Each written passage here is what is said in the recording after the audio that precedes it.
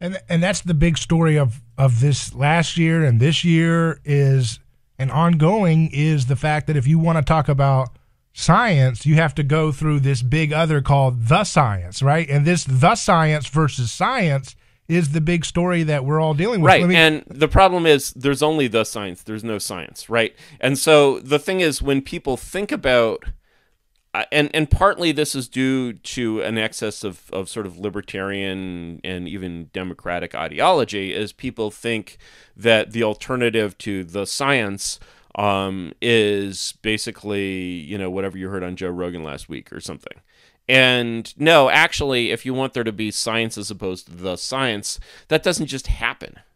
Right? That's not just a thing of like, oh, yeah, I really have this like expert with this cool website I like and I buy supplements and they totally, you know, make my dick hard. You know, like, I mean, and that's sort of the quality of what's really sad here is that you're putting, essentially, you have this situation which is very common in conflicts where to a certain extent each side is right about the other.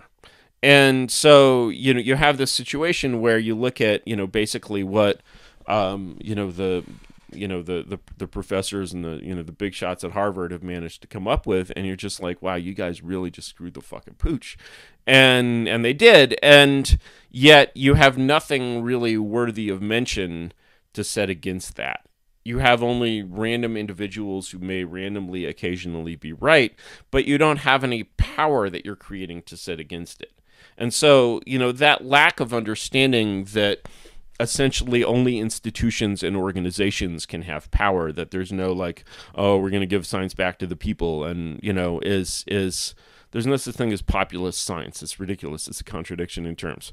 And so when you basically, this is a symptom of the larger problem that when you essentially when you say to, you know, Aristotle, you know, identified three basically systems of government: monarchy, rule of the one; oligarchy, rule of the few; democracy, rule of the many.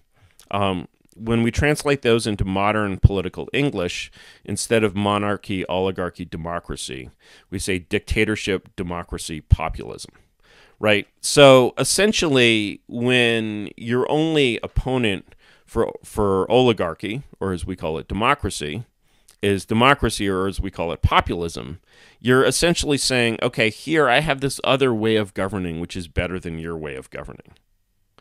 And, you know, if that's not true, you're really kind of shooting yourself in the foot, because you're essentially saying the alternative to oligarchy, the alternative to the rule of these experts who happen to have become really just literally fatally corrupted by the structure of their own oligarchy and the perverse incentives that it creates. The alternative to this is populism, and the alternative to this is basically, you know, whatever gets the most shares on Facebook is going to prevail. Okay, that's populism. You want real populism? Hold a Facebook election, right? You know, and Facebook can. You know, I think Facebook at this point is probably better at identifying unique individuals than the state of Georgia. And I don't know about Florida, but you know, you know, if I were trying to trust who can identify the bots better, I might go with Facebook, right? But in any case, if you're only, you know, if your only replacement for Dr. Fauci and Peter Daszak and Shingli and Batwoman, and, you know, like, if your only replacement for this system is let's have a Facebook election to see if vaccines will make our noses fall off, you're really, like, you're batting zero. You're going to continue to bat zero. You basically, you know, you're only pretending to have a solution. And in fact, what you're doing is you're essentially reinforcing the propaganda that says, wow, you know, the rule of these experts is sort of the only way.